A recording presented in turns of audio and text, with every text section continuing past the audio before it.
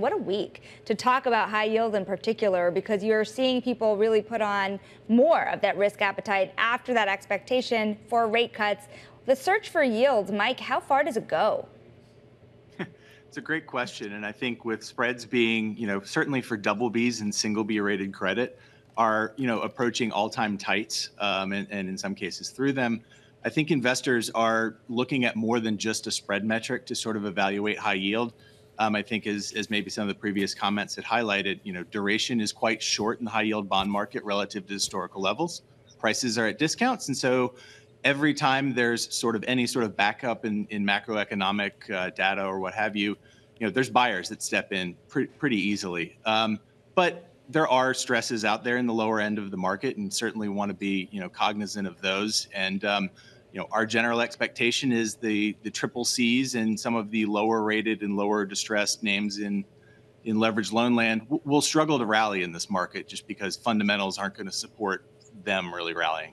Right. If you look at how much money has been pouring in, Andrea, do you think that the returns are really justifying what you're getting for the risk that you're taking on, especially where spreads have been lately?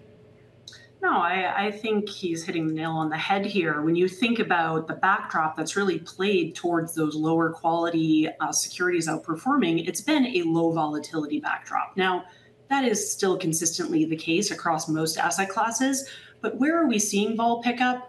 The currency market, the rate market, as we've sort of shifted the narrative from concerns about inflation towards concerns about growth.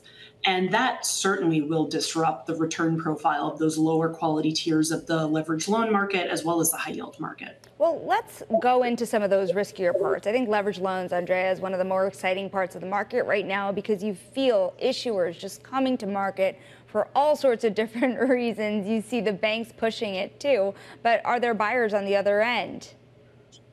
So far to date, there certainly have been buyers, but I think as we start to see perhaps more than one as the Fed, more than one cut as the Fed has put out in the marketplace as of this week, the market's already pricing in 2 cuts. Should we get more concerned about growth and start to see 3 cuts potentially priced in, I think you'll start to see investors move towards the door in that floating rate market for duration assets at that point. Now, it's interesting, Mike, you alluded to troubles brewing under the surface in some areas. Where are you seeing those stresses starting to materialize, and where are you watching for more stresses to come to the surface in the future? Yeah, I'll tackle the first one, which is where are we seeing them right now? Right now, we are generally speaking seeing stresses come up in less cyclical sectors than people are expecting. And the reason for that is in most cases, cable media, telecoms tends to be the really hot sector for distresses and default type scenarios right now. And what investors are seeing in those credits, fundamentally, they're not able to grow at a really fast clip right now. And by the way, as it's been alluded to, interest costs rising for them are really eroding free cash flow. So as they sort of tackle a changing media, a changing technology, and a changing cable backdrop, they're having a much harder time dealing with those stresses, and fundamentals are deteriorating there. Where do you worry the most? Yeah, go ahead, Mike. Yeah, I was going to say what we're looking for is where are the new stresses going to emerge? So those names are already trading in some of those sectors quite wide. If you exclude them from the high yield bond market spreads, for example, you can generally speaking subtract 30 or 40 basis points off of the OAS of the benchmark if you want to. And so it's priced in largely, I think, in that sector already, but new sectors that we're getting, I think, concerns about or looking for concerns about are things that are generally speaking consumer driven, because as obviously all the data is showing, inflation is still running pretty hot. The lower end consumer is eventually going to have problems where they're not going to be able to continue to spend at the levels they have. And so we're looking for more stresses in those types of sectors right now.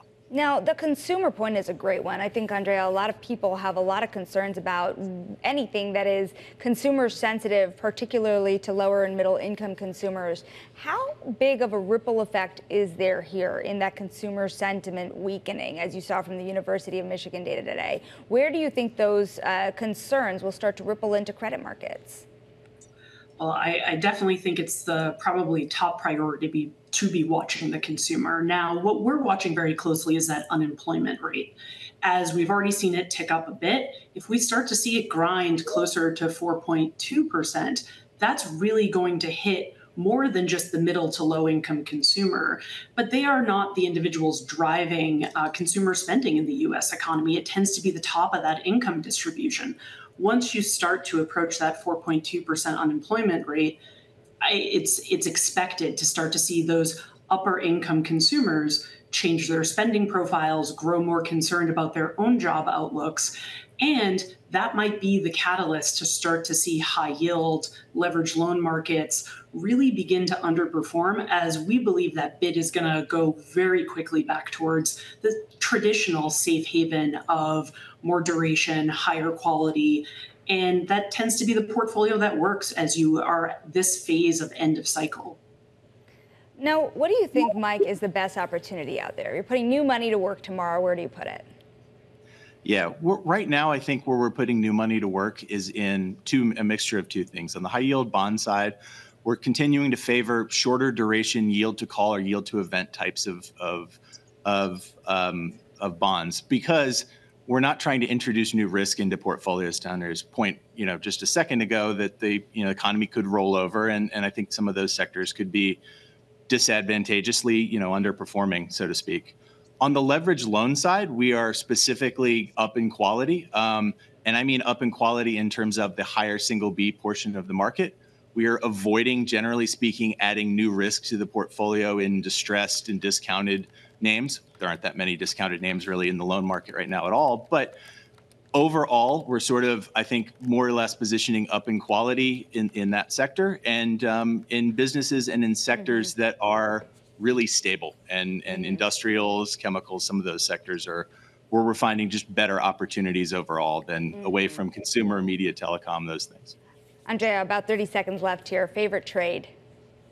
Sure. I think the sweet spot right now, given the current backdrop, is really that triple B to double B space across investment grade and high yield markets.